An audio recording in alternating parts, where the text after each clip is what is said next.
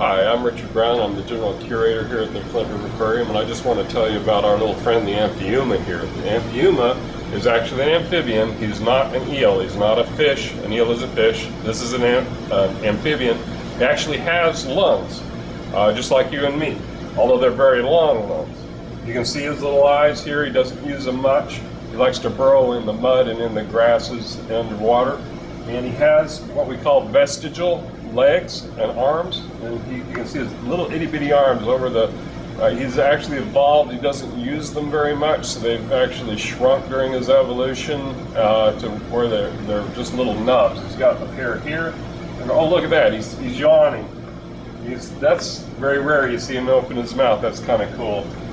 And then in the back, right behind him, you can see his legs, which also are vestigial and very, very small. And one of the cool things about these guys, they really are shaped and act a lot like eels, even though they're an amphibian like a frog or a salamander. Actually, technically they are a large salamander.